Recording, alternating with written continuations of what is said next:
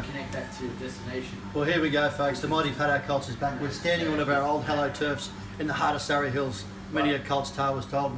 Here we are with the public and Mick Bain, one of our great supporters and sponsors for this year, and we're canning the Paddington Colts Ale for the year. Let me tell you how it goes. Bainey, my good man, start with a 1 litre can. Pick up your label. Heal the bastard. Here's one I prepared earlier.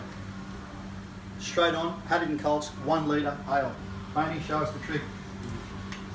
Fill it with some of Bainey's finest ales. Of course, proudly sponsored by the Royal Albert, the home of the Royale with cheese and the Double Royale. Straight over to the canning station. And Paddo Colts, this is the beer of the Colts this year. Of course, it's called the Raging Stallion Ale. Bought and actually encouraged by blokes like Brian Fletcher, Bob Tate, Jose Barrientos, all the big names in Raging Stallions. As we see, Bainey's going to put on the canning machine.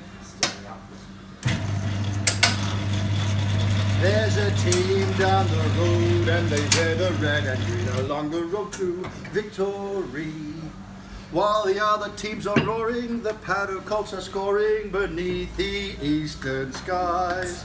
From our 5-back to our full-back, we are a snappy crew. From our half-back to our forwards, they'll carry us straight through. Evermore will we roar, cause we're headed straight for home along the road to victory.